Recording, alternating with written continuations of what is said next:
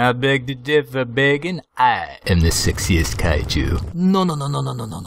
No, Paragon. I am the sexiest. Then it looks like we've got ourselves an old-fashioned sexy-off, buddy. Ah, a sexy standoff. You may begin. Ahem.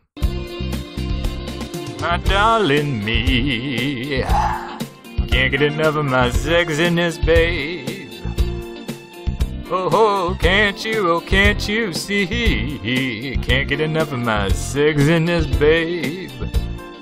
There. Now half the audience is checking Wikipedia to see if I'm single, while the other half is desperately hoping the teacher won't call them to the front of the class. My turn! Where you come from?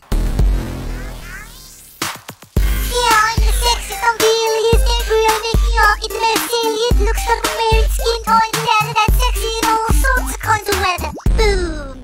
Wait, why is leather sexy? I don't know, maybe people are secretly attracted to dead bovine or something. My turn. I am Don Ricardo Mantelpegen. His sexiness levels are off the charts. Soy lo más caliente monstruo del mundo. No, now we're speaking sexy talk. What's happening to me? My sexiness destroys everything in a 3-mile radius. No!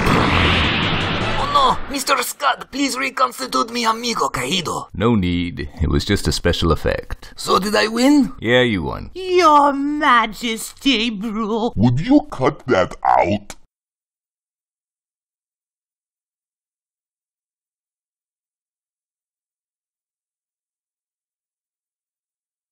Now it is my turn.